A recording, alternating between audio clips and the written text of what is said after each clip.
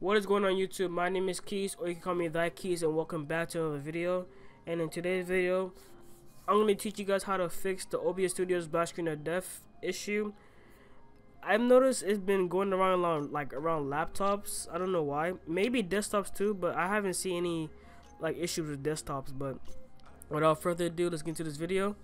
What you want to do is click the Windows Start menu right here, Settings, System, Display. You're going to scroll all the way down until you see Graphics Settings. Once you're here, make sure this is selected the classic app. You want to hit Browse. Now you want to find where the OBS Studios is installed. So you hit the C drive right here, Program Files, OBS Studio, Bin, 64-bit, and it'll be right here. Now I'm not going to add it, but what you want to do, you want to click Add. I want to cancel. And right here, I'm going to click it, Options, make sure it's on Power Saving. Now for you, it might work on high performance, but for me, it works on power saving, so I'm going to leave it as is. Once you do that, hit Save. We're going to close from this. Now we're going back into a directory, so you want to hit go to your files, this PC, the C drive, Program Files, OBS Studio, Bin, 64-bit again. Scroll all the way down until you see this file right here. I'm gonna right click, Properties, Compatibility. Now right here, make sure this is ticked, and make sure this is ticked. And right here for the drop down menu, select Windows 7, Applied, and then OK.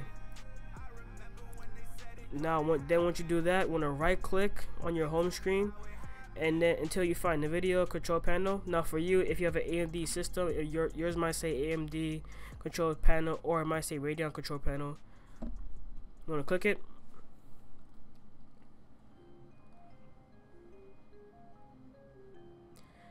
Give it some time. Also like to thank you guys for 5,000 subscribers. It really means a lot to me. And once it's open, go down to Manage 3D Settings, Global Settings. Make sure it's selected to Auto Select. Then you want to go over to Program Settings. And now, since you're doing this the first time, you won't see OBS Studio. So what you have to do, you have to add. Do the same thing as before. Browse, the C drive, Program Files, OBS Studio, Bin, 64-bit, and then it'll be right here. Oh, oops, I accidentally opened it. It'll be right here. Now what you want to do is cancel. Well, for me, no, you don't want to cancel. What you want to do is open. For me, I'm going to cancel since you already saw it's there. So once it's there, you'll see it right here. You want to make sure this is ticked right here. Then this drop down menu, make sure you select Integrated Graphics. And then if you wanted to, and then I'm going to show you if you want to record gameplay as well. But for now, you want to hit Integrated Graphics, and it's going to say Apply. You gotta wait a little bit, then you exit from this. Now if you want to do gameplay, you're gonna do the same thing. Control panel,